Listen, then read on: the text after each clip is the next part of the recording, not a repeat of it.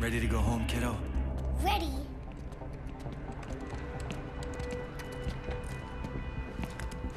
Aren't you supposed to be watching TK? Didn't want to miss the rescue. Don't worry, he's out cold. Hey, looks like they're coming over the bridge.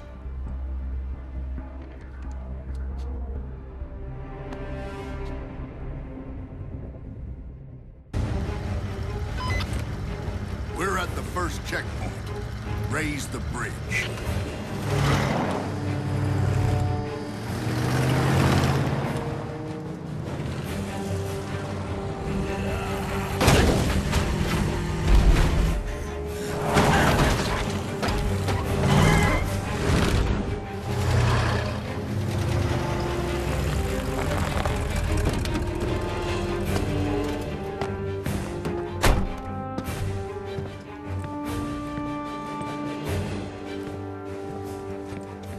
Let's go! Ready to kick some ass, ladies? You know the drill. First we mop up, then we grab the survivors. Start with the north end, move down. Sir, yes, sir! All right. Whoa, whoa! Hold your fire. First kill belongs to Daddy, sweethearts. Nice shot, sir. Have at it, boys!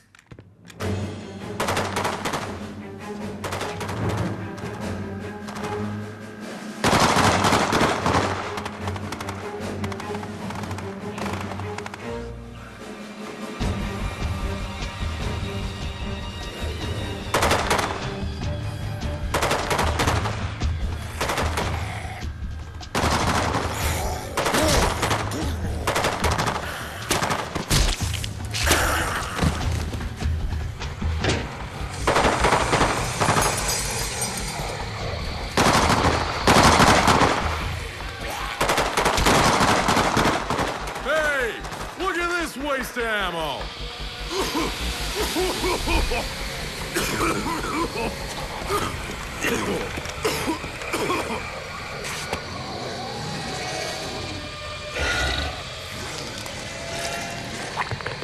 What the hell?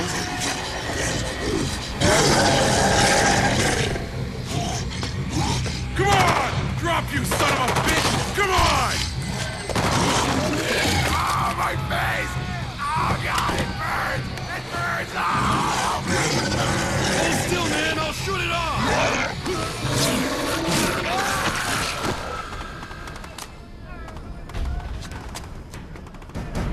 Can't see shit in this fog.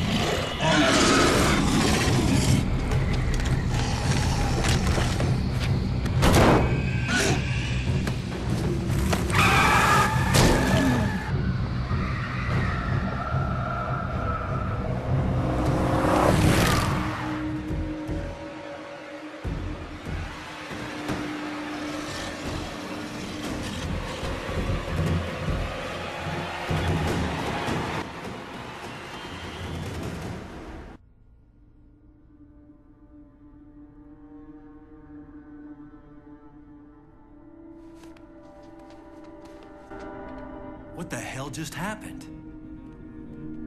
Zombies can't take out a military column. They can't, can they? Regular zombies can't. But those, what happened to them? Look! It's Rebecca! What is she thinking? I've got to go get her. No, Daddy! Didn't you see? That was the military rescue? How the hell do we get out of here now? We're gonna have to go out there and find a way out ourselves. Now everybody wait a minute. There's another part to standard operating procedure. My understanding is if there's a problem with the rescue operation, there'll be another attempt in 24 hours.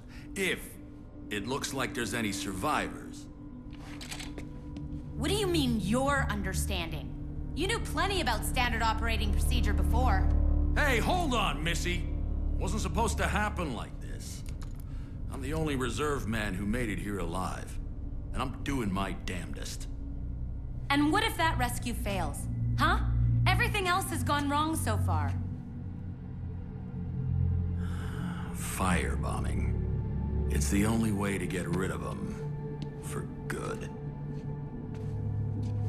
Firebombing?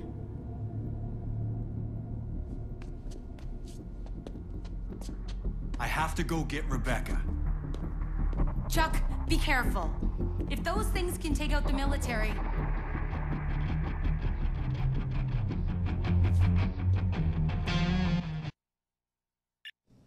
Hello everybody and welcome back to Dead Rising 2. That situation escalated awfully quickly and seems like there's no rescue, so Chuck is gonna go out and be his own one-man army. And we need to go and save Rebecca. Perhaps she caught something on her video camera that we didn't see, and she might be of help to us. Sullivan said that another rescue team will be sent in 24 hours, so there's not a whole lot we can do right now. We can just kind of hope and pray that someone is coming to save us. At this point, you'll start to run into what are called gas zombies. They are incredibly fast. You can see them coming towards me here. They'll puke blood at you, which will stun you and blind you. And they are also a lot tougher than normal zombies. One good thing about them is that a lot of them will drop queens because they're a queen carrier zombie. They're kind of a special type zombie. So it's a good idea to pick up a lot of queens if you want to get rid of groups of zombies, because you still have to deal with the regular zombies on top of all this.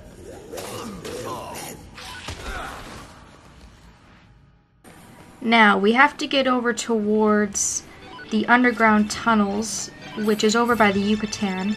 The reason I'm going this way is I can grab the motorcycle that's by the arena, and I can safely drive over to that location rather than walking, just because there are so many deadly zombies about, and it's probably a little bit faster to do it that way.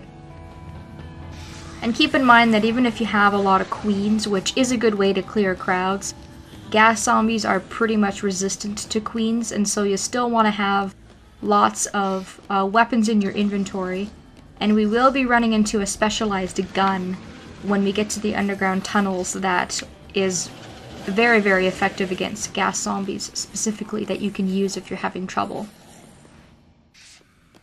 There's also an achievement to kill 1,000 gas zombies, which I definitely wouldn't recommend doing without a vehicle, just because they're so tough, and so fast, and so very aggressive.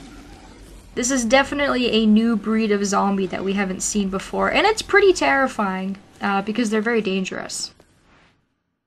If there was ever any sort of zombie invasion that was infested with these type of gas zombies, I would be very worried. Survival would be very, very difficult, as opposed to the shambling, slow, kind of stupid zombies that we've been seeing for the most part. So again, I'm just gonna grab this bike and ride it over. Now you can walk, but there's gonna be a lot of obstacles in your way. There's also a lot of military vehicles scattered around, abandoned, turned around on their fronts and blown up and all sorts of crazy stuff. There wasn't that many military men in the scene, but perhaps there were more coming on the way. Either way, those guys got slaughtered. It didn't really look like they were taking their job very seriously though at the beginning, and maybe that's why they got so overwhelmed so quickly, especially if they weren't expecting those types of zombies. And we're going to be getting into another psychopath battle, so if you need any supplies, now would be the time to get them. You can get food and...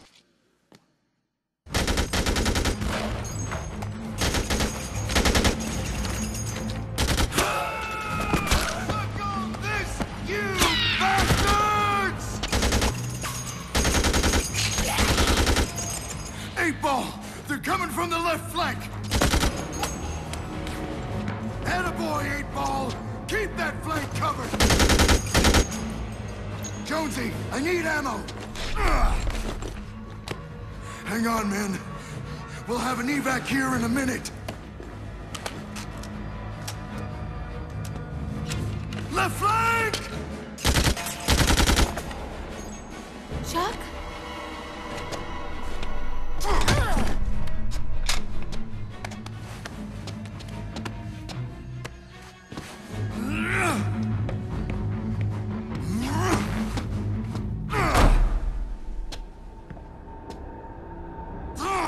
I'm out! Curtis, give me your weapon! You want some of this?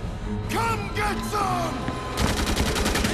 Oh man, that butt to the head looked like it would hurt a lot. Alright, so either way, this is our next psychopath. This is Sergeant Dwight Boykin, who was the leader of the group that came in for the rescue. And after seeing all of his men get completely slaughtered, he's kind of gone a little bit insane. So, he's more of an annoying boss, not really difficult in my opinion. He's just kind of fast and sporadic, and a lot of his attacks will knock you down, which I think is one of the worst things in my opinion. I hate being knocked down. When he butts you with his gun, it'll knock you down, and then he'll proceed to shoot you. And he can also throw you. And if he throws you, he'll most likely try and shoot you from a distance. So you want to watch out for that. And he can also throw grenades at you, I do believe, if you're far enough away. So I don't necessarily have a strategy with this guy. I just bring a lot of healing items, because I usually blow through quite a few dealing with him. Now, luckily, you don't have to deal with any of the gas zombies, which is great. But this guy's definitely a force to be reckoned with. Not one of the easier battles by any means. If he starts spraying his gun like that, just get cover. Luckily there is a lot of cover, which is really, really nice. There's a lot of places to hide. And it may be beneficial for you to try and do some sort of long-range attack, or to kind of go in, attack once, and then get behind some cover so that he doesn't have the opportunity to grab you like that and throw you. But I, for the most part, always use close-range attacks. That's just how I am. I'm kind of up in your face. Sometimes he'll take a moment to reload his gun, which is a good time to go in and hit him as well.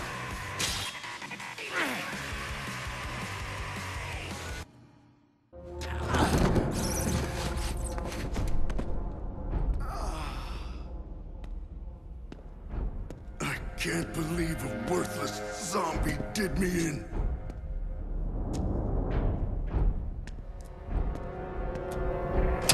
Chuck.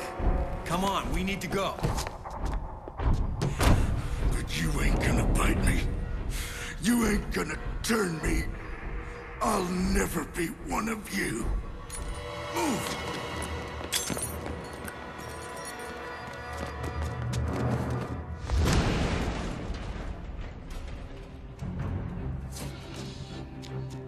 Are you okay? My leg's a little... We better get back to the bunker. Alright, so after defeating the sergeant, you need to bring Rebecca back to the safe house. And this is where the trouble sort of comes in. She has injured her leg, and she will need to be carried. Now, if you have the leadership magazine, she should be able to walk on her own. And another really good thing about Rebecca is that she has a whopping 3,000 health, which is about as much as a psychopath has. So if you need to drop her for any reason, it's no big deal because she has a lot more survivability than regular survivors do.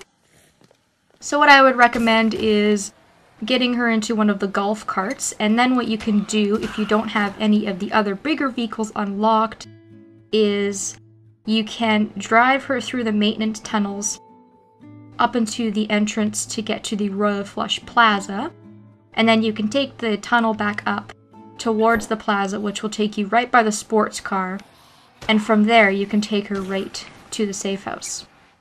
But since I have the SUV, I'm going to take that instead. You can also take the golf cart up on the strip and try and drive it to the Royal Flush Plaza. The only problem with that is that this cart only has so much juice in it. It can only suffer so much damage, and it will probably break halfway to the safe house, whereas the SUV has a lot more durability. And the underground has a lot more space, so if you are driving that cart in the underground, it should be a little bit easier for you to get around. But I prefer taking this way. I find the underground is a little bit difficult to navigate, and it's really, really, really long and kind of twisty, so I'm just going to rip through here. And on the way, we can pick up two survivors, Michael and Matthew. And if you're carrying any firearms at all whatsoever, you have to drop them or they will shoot you. And this includes water guns, I do believe. So any type of firearm in your inventory, you must drop them or they will shoot at you until you do. And then once you do drop your firearms, they will agree to come with you after a little bit of talking. If you stop shooting me, of course, jerk. And I do believe one of them is injured. Matthew, I guess, is injured. And a difficult thing about carrying these guys as well as Rebecca is you have two injured survivors. And Matthew will not accept food items or anything like that. So he can be kind of difficult to escort back to the safe house, which is kind of a pain. So what I'm going to do is I'm going to offer him a shoulder and let Rebecca walk. And all three of us are going to go back to the safe house together. These two are probably one of the more difficult ones to save if you don't have any sort of advantage. If you don't have the leadership magazine, you know, if you have to carry Rebecca, if you don't have the SUV, things like that. And then on top of that, if you get injured, or the survivor gets injured while you are carrying him, he won't accept health items, which can be really deadly, especially with all these gas zombies that are around. Off screen, I also went and purchased the sports car just because I figured I might as well try and drive it around a little bit. If he'll let go of me. Are you gonna let go of me, buddy? No? Okay. Oh, there we go. I was gonna say, can you let go of me so I can drive my car, please? That would be great. So if you use the sports car key, you can drive the sports car through the mall, and it's only a two-seater, so you can only have one passenger with you, but it's kind of nice because you can drive it through hordes of zombies, and it makes a pretty nice, clear path for the remainder of your survivors to come through. It makes it a little bit safer for them. But it's not very durable. It's really fast, but kind of hard to control, in my opinion, and you can only take it as far as the food court, I do believe. You can take it through the Slot Ranch Casino, and you can take it through to the food court, but you can't take it outside. And if the doors to the safe house are open, you can ride this car all the way down to the safe house. So it can go like a couple of places, and it can be kind of useful, but it's not one of the more useful vehicles, in my opinion. It's mostly for show, you know, or if you just feel like having a little bit of fun. I would definitely recommend having the leadership magazine for this part of the game. I think I mentioned that last video when we were kind of preparing, but as you can see here, it's so much better moving these guys around when I don't have to worry about 2 injured survivors.